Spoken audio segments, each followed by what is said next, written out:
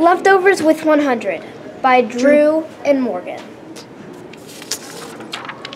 How to play. The first player has a start number of 100 as the dividend. Then they pick a number 1 through 20 to use as the divisor. Divide the two and get an answer. Whatever the remainder is of the answer, subtract it from the start number to get the next start number. Fill out the chart for your turn and put your initials where it says so. When you get to 0 or can't make any more progress subtracting, add up your remainders. Whoever has the largest total wins the game. Well, we're teaching you how to play the game, so you need to know how to win. So we're giving you 3 strategies. The first strategy is picking a higher divisor for a higher remainder. The higher the divisor, the more possible remainders. If you choose 20, the highest possible remainder is 19. If you choose 2, the highest possible remainder is 1. Another strategy that you could use in this game is don't pick a divisor that is a multiple right before the dividend.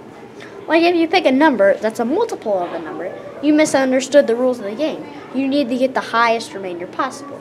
For example, if the start number was 81 and you pick 9, then you're not going to get any remainder. Or like if you pick 4, it's going to go up to 80, or 4 times 20 is 80, so you're only going to get 1 as the remainder. The last strategy is it helps to use divisibility rules when finding the remainders.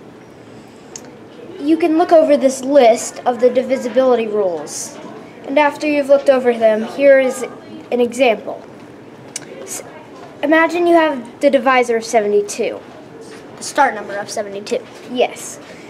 And you do one of the rules, so 3 and both 9, that they're both divisible by 3 and 9, but then you realize it has a 2 in it, so it's divisible by 2, and it has 3 and 2 as a factor, so 6 is a divisor. Now we're going to show you an example of how to play. So, I'm going to be player 1, and once you start out, you always have the start number of 100. So I'm just going to pick the divisor of 15. So right here, if I do 100 divided by 15, I'm going to get the answer of 6 with the remainder of 10. So then I'd fill out the chart up here like I said so, and you'd get a remainder of 10. So then you would subtract the start number right here by the remainder, and then you'd get 90, which would equal the next start number for the next player. The player 2's turn is a little bit different. The last player's turn subtracted their remainder, and that would be your start number. So my start number is 90. So I chose 16 as my divisor, and I got a quotient of 5 and a remainder of 10. I filled out the chart, and now the next step is just to subtract my remainder, which was 10, and the next start number would be 80.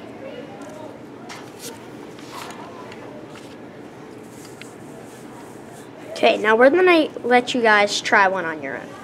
So this start number is going to be 72. And you have the divisor choices of 3, 5, 17, 18, and 20. Now you guys can pause the video right now and pick one that would get the highest remainder. Okay. The answer was 20. Because if you did 72 divided by 20, you would go, because 20 times 3 is 60, and there would be a remainder of 12. And if you tried all of the other ones, there would be a remainder less than 12. Now, if you missed the last one, or you just want another challenge, we're giving you another chance. This start number is 81. You have the divisor choices of 4, 9, 10, 15, and 20. You can pause the video as he said, and try to figure out the answer. The answer was 15. 15 has a remainder of 6, which isn't very good, but it's better than all the other choices. 20, for example, would get you a remainder of 1 because 20 times 4 is 80. Thank you guys for watching.